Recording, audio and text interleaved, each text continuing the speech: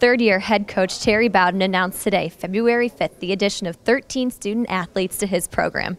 This group consists of 5 Ohioans, including 3 from Akron area schools. Here's what head coach had to say about his newest Zips. Jamal Baggett from Chicago is a player that we really love. He was locked into an academy. He has 2 brothers that play at Army, and we saw him play. You'll see the tackle. He's a cornerback there that can play safety, so he's kind of a dual cornerback safety, which you always want to have in these nickel and dime coverages. But you'll shoot. Great student, ran a 10.8 100 meters, track star in Illinois, and is a sure tackler, good student, and gives us depth. We lost 2 seniors in the secondary corners. This year we'll lose 3 more next year. So you'll see us bring in 6 defensive backs. Nice interception there. Jamal Turner, 5'9", 184, outstanding athlete. I believe this is a return from him that he just ran away from everybody. And we're really pleased with him.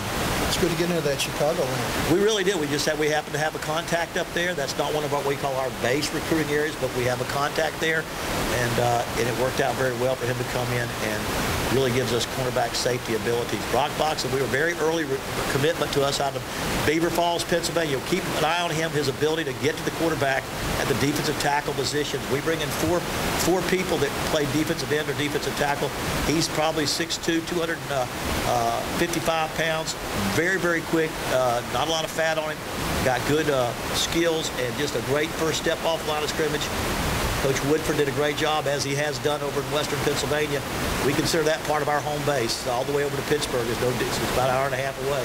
And this is what we need. You got it. We came to Akron lacking a lot of offensive and defensive linemen, and we knew we had to bring that depth. So Brock is an outstanding, what we call a fast motor, plays very hard, and is an outstanding player from a strong area, western Pennsylvania, where these guys come from, and so many have played for Akron in the past, just like West Virginia where I went to school. That's just, we've known of that area. But Brock Boxon brings in a great early commitment. He's been with us for most of the season as he came from that defensive line. Scott Boyette, an offensive lineman that really fits our need. We weren't going to go after centers or guards. We're looking for rangy tackles. Here's one, 6'7", 320, out of South Broward, Hollywood, Florida. We came across him because of Trent Boykin, first of all, had a coach that worked with him earlier in his career. You got to be watching the tackle. Watch the little spot, and I'll talk a little bit about it. But he's 6'7", 320, committed to Miami out of his senior year. Had some trouble with his grades, went to junior college, and came back this past year.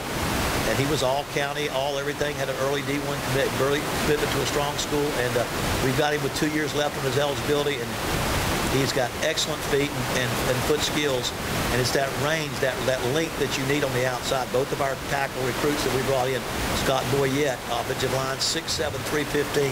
He also was other high school coach, played for me at Salem College, so we found a lot of connections there. Kyron Brown, I think one of our first cornerback commitments out of Boynton Beach. This is that South Florida connection that we like to have for speed and skill positions. This young man is another quick, outstanding defensive back that Coach Chuck Amata identified down there, and even T-Buck. When he was here, he approved many of these guys before we got Otis on board. They've all agreed. This is one of the finer ones we had on our board too. He makes nice defensive plays.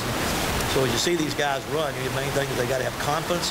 They've got an ability and great confidence because they're on an island. They play out there by themselves.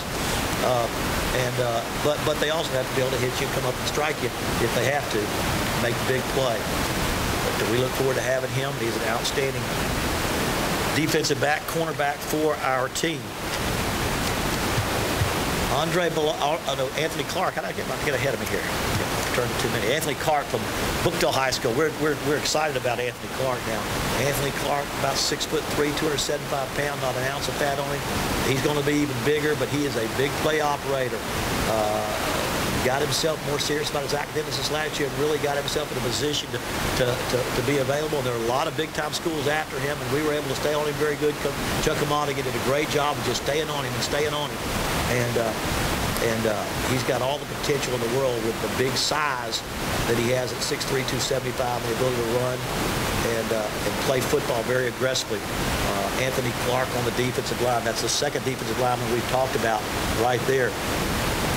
And then we come back with Blake Dennis. Now, Blake Dennis is horrible, and he's kind of a player that will come in and kind of pay his own way the first semester and be available for a chance at a gray shirt in in January, but he's going to be an additional fellow who comes in locally. And I wanted to mention his name because he has made a strong commitment to our program. Is this Gibbons? Yes. Chris Gibbons, this is our cornerback. It's very interesting. He was down at Holmes Junior College in Mississippi. We sent some of our coaches down. They approved. They really like him, and he graduated in December. So he's already here working out with our football program.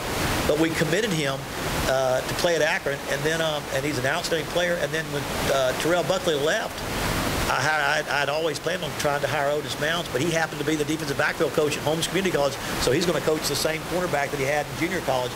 It makes for a nice relationship they have there. They know each other pretty well.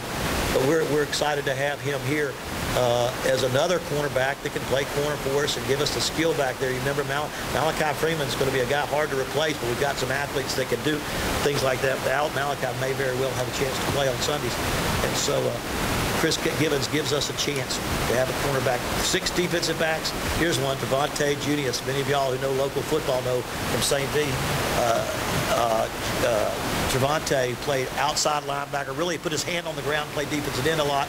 He can start out probably standing up in a 2-point stance, an outside linebacker for us.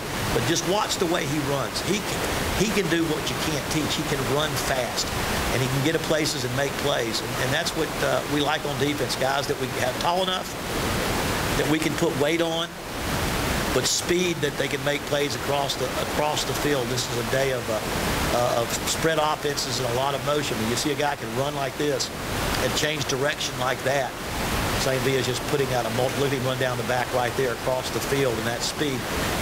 He may be an outside back on the entire time he's here. He may get so big he puts his hand down, but he's got that kind of athletic skill, and we're excited to have Trevante here from St. V. We've got a good group of players there. Franchon Bickley, Joe Weber, some others there. Chandler Kincaid, he was our quarterback commitment. Many quarterbacks we weren't able to go after because we got a commitment early by our #1 quarterback way back before the season. He's from Beaver Falls, good place for a quarterback to be from. If you want to be a quarterback, because that's Joe Namath area, unless you're wearing a Coyote fur coat, I guess that would be kind of bad. But he's 6'5", 235 pounds. Committed to Pitt early, and then he decided they kind of both mutually parted, and he got excited about playing for us. And he's one of those guys that can stay in the pocket and make those throws. Big receiver with a big arm. And we're very pleased. Again, Beaver Falls is quite a place to be a quarterback. And you've got to be able to chuck it. He's here already on campus. He graduated from high school in December, and he's able to come out here as a quarterback in December. And so, very important to have a quarterback. That's why there are a lot of quarterbacks that we only sign in one. You pretty much don't have a second shot. We got our first guy. There's some really good quarterbacks around Ohio that once they saw we got him, we were no longer on their list. Who was that? Our offensive lineman? Kyle Ritz from, oh, yeah, we love him. Kyle's from West, what am I saying? There it is, exactly. He is an offensive tackle, about 6'4", Kyle from Willoughby South. 6'4", plus 295 pounds. It's rocked up pretty good, not fat. Got to be an engineering student, outstanding student. He wanted Akron. He was committed to Kent State. He changed his mind. And it wasn't anything they did wrong. We kind of wanted our engineering program, and he went for that. But he is a power. You'll see a good power run blocker, and he's got the range and the height to be a tackle. And that's what you want to go for. It's just guys that have that kind of power and strength that he can open holes like that. And it's one thing we're excited to get him, and he has been a good, solid first-team All-Ohio, Division II, first-team Northeast All-Ohio. Kyle Ritz, 6'5", 295, Willoughby South, along with that 6'7", 320-pound tackle. And we've held one scholarship back. We feel like we need to get one more lineman, and we may wait and see where our needs are toward the end of the spring. Was that Andre? This is a defensive. Andre Bullock from St. Pete. Coach Stroud really liked Andre. He's 6'6". Watch him get off the line of scrimmage. 6'6", 250. Played basketball. He's very raw as a football player. He's one of those guys that's going to get better and better and better and better. And we're really excited to get a player like this. That's the third defensive lineman. We mentioned Trevante as a defensive end. He could be a linebacker. But this is the kind of speed and agility you want to have on that defensive line. And he'll do a great job for us. And he committed to us. Had some other MAC school offers and stuck with us. His dad's even 2 inches taller than he is, so he's got a chance to continue to grow as well. That's Andre. He spells it differently. Andre Bullard. I was going to say Andrea, but it's Andre. and him coming with us is our like. Jason Williams is now this is a 6'3", 185 cornerback. We specifically were looking for some taller ones. It's hard to get taller cornerbacks, but he's about 6'3".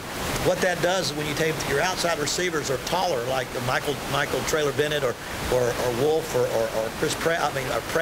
Andrew Pratt on our team. We have some corners that can play taller wideouts. So he gives us a cornerback that's about 6'3", which also gives us the ability to play him at safety. So now you're talking a guy with a 4.5, 40-yard dash speed to play corner, but the ranginess to play the safety.